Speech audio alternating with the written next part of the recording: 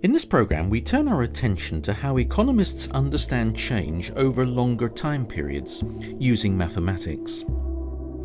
This type of mathematics is useful for individuals who must save to finance a substantial purchase. How quickly will money grow in a bank account or in some other form of saving? The same concepts can be used by businesses to make decisions about borrowing money to increase capacity. They can also be used to understand how consumers pay back large sums of money borrowed to buy a home.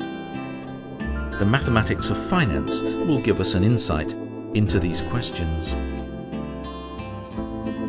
Does it make sense for people to give up 3 or 4 years of earnings in order to obtain a degree? They give up something now for a gain in the future. But does this investment of time make financial sense? Similar questions are involved when we ask if businesses make good decisions in purchasing capital equipment. They have to fund some spending now in the hope of a gain in the future. Sometimes their hopes are fulfilled. For some companies, they are not. Eurotunnel has had far less success than it anticipated when it first opened. The use of the mathematical principles of investment analysis enable us to understand why this has been so.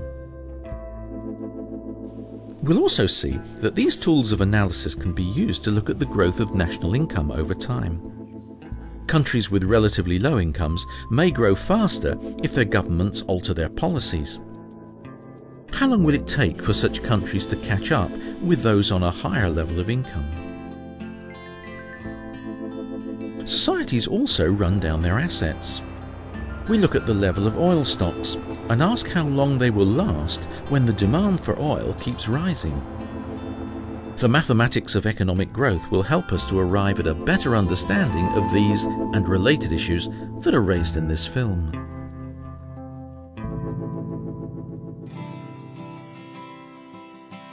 Well, my name is Heike Bosserhoff, and at the moment I study business economics in the 3rd year. I live in a terraced house with 4 other people, with my German friend Jancy and 2 English guys and 1 Scot. It's really nice. Heike is a student on a limited budget and cannot afford to save anything out of her income. But she has a desire to do a world tour and has estimated the cost at 6,000 euros. She's been left a sum of 4,800 euros in her aunt's will. She plans to put it in an account that earns 6% interest paid annually. How many years will she have to wait until there are 6,000 euros in her account? She's heard of a speculative high-interest account earning 13% annually, but it's much more risky. That's an example of how markets work. You only get higher interest rates as a potential reward for taking bigger risks. Not everyone has the same attitude to risk. Some are risk-averse and prefer caution. But if Heike successfully takes the risk, her money will grow faster and she can take the trip sooner. But just how much sooner could she make her trip? So our student has 4,800 euros in the bank.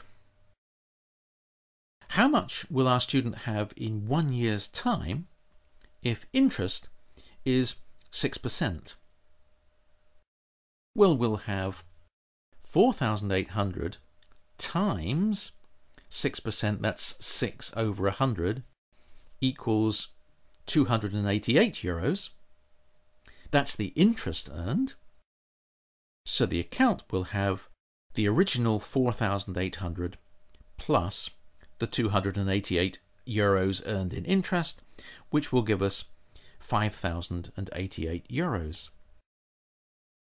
Next year, the student gets the interest of 6% on all 5,088 euros.